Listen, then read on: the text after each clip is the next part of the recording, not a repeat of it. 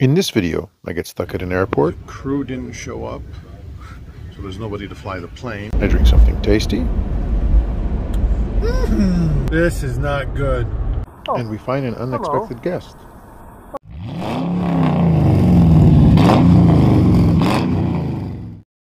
Hello and welcome.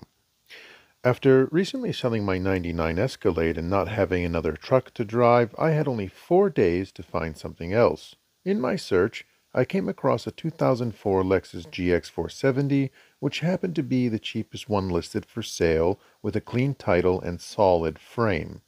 I called the owner, who happened to be a retired foreign diplomat residing in rural Virginia. After some negotiation, we made a deal. I gave him a deposit and booked my flight for the next morning, which happened to be a Sunday, meaning I'd have to be back in time to get some rest because I had work Monday morning. I knew I was cutting it close, but c'est la vie. So the next morning off to the airport I went. So I'm here at Metro Airport trying to catch this flight to go get this truck, and the crew didn't show up, so there's nobody to fly the plane, and this is what I have to look forward to. I also just got a notification that we're delayed until 10:30. Hopefully that stays.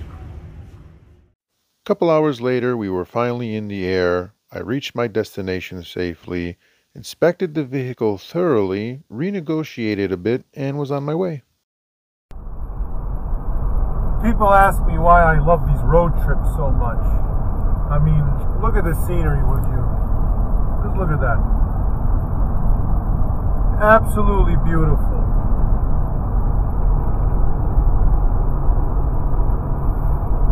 I wish I had the camera set up a little earlier. We crossed over the Potomac.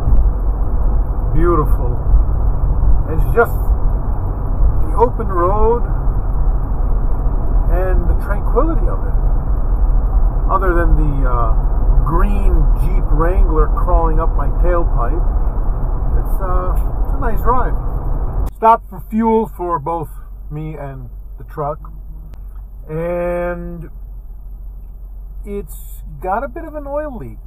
It's not pouring, it's dripping, but I think it's starting to get a little worse, so I got to keep my eye on the gauges and stop every so often and check the oil. So far it's clean, it's fresh. He just changed it, and it hasn't leaked enough to show on the dipstick, but I'm just going to keep going and stop every so often. So let's get to it, and you know, God willing, everything will be fine. Sit rep. I've driven about 180 miles, almost 200 miles, and I've just joined the Pennsylvania Turnpike. So far, so good. Keeping my eyes on the T's and P's and my nose for anything out of the normal.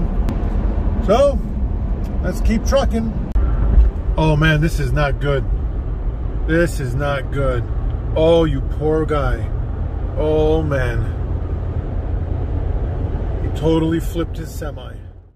Still coming through Pennsylvania. Stopped, checked the fluids. Everything looks fine. And stopped to get something tasty to drink. These new pistachio lattes from Starbucks. I'm curious.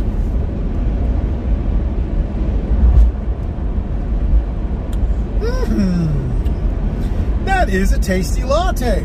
Not bad. I like that. Oh man, that actually really is good. I might have to stop at the next Starbucks and get another one. So far, so good. The tire pressure monitoring system is not working. We got a bit of an oil leak. We got a bit of a hum from the back passenger side. But we've got good heat, heated leather seats, and four-wheel drive if it snows. So let's keep on trucking, and by the grace of God, we'll make it home in time for supper.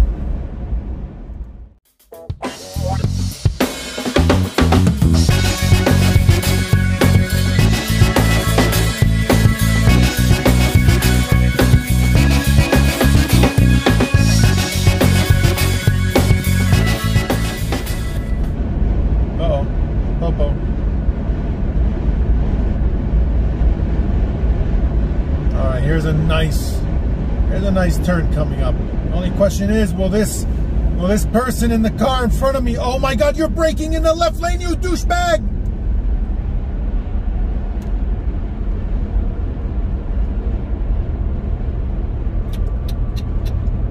Dropped me almost 20 miles an hour.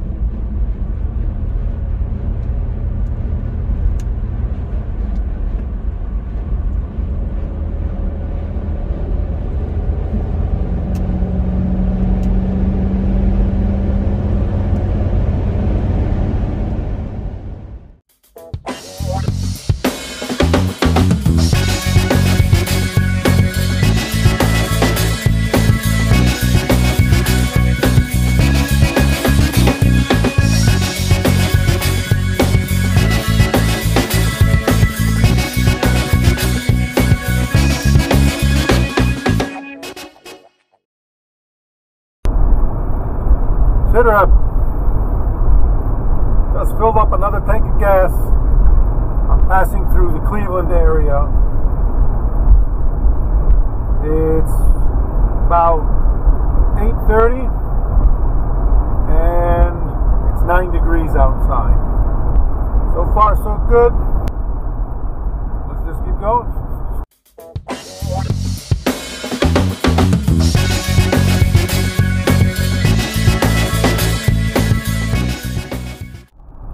I just completed my last splash and dash. Filled up, took a leak, and it's 11 o'clock and I've got about 40 minutes left to go. So far so good. Let's keep trucking. Oh, I'm tired, man. If you guys only knew the things I had to do to stay awake.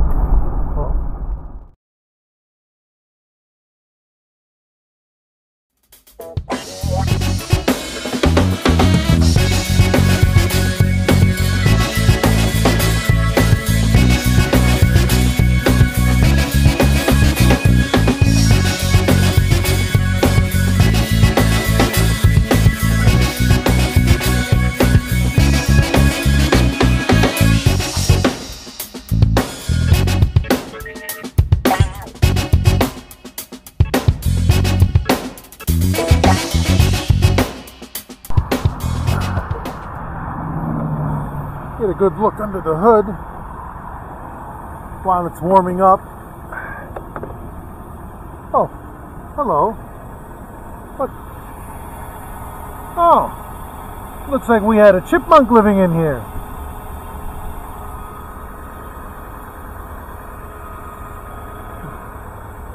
Well, better than a mouse, as chipmunks don't care for wires like mice do. New Napa battery. Timing belt's been done. A little bit of a valve cover leak.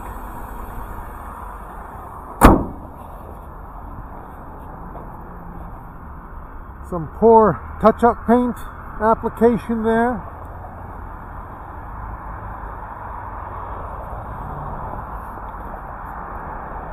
Looks pretty clean other than, you know, the few minor scratches here and there. And again, there's lots of marks on the car where it looks like someone touched up the paint and did a bad job or got something on it. Got a dent right here. Another dent here with some bad touch-up paint. As you can see, it's missing the third row, but it's got WeatherTech mats, so all is forgiven. And I got a buddy of mine who's going to hook me up with a pair of rear seats. Another dent here. Very minor dents though, stuff I can pull on my own.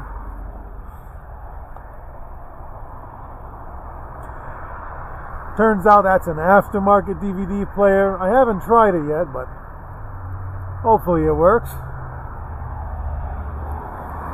But as you can see, the body's in pretty decent shape.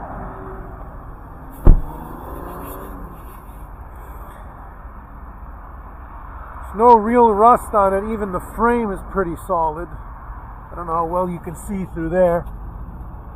But usually these things rot the frame pretty badly. The wheels, however, are going to need to be either replaced or refinished for sure. I'm going to try to refinish those.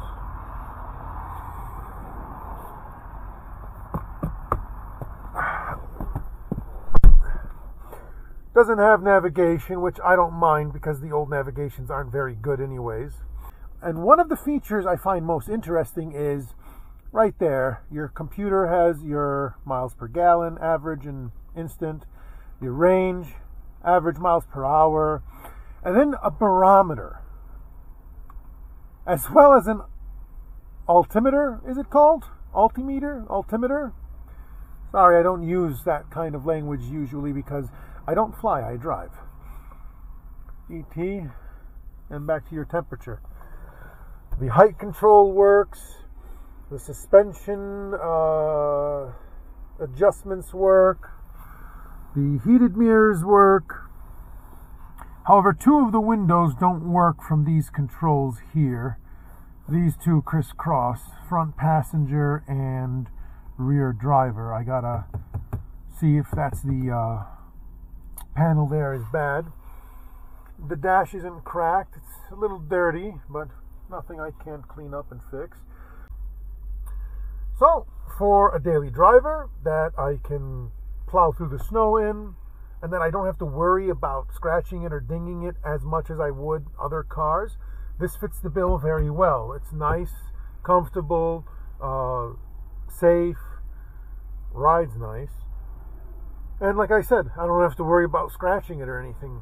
Some of the other cars, like even that Escalade, as old as it was just in such nice condition, I would afraid to ding it or scratch it because it's just a nice car. So it turned out that the oil leak was the valve cover gaskets were leaking pretty bad onto the exhaust. Hopefully in the next video we'll address that issue as well as any other mechanical issues we find, and then we'll go from there. Big shout out to my boy MJ for hooking me up with the third row seats. I'll leave a link to his channel in the description below. As always, thank you so much for watching. See you next time.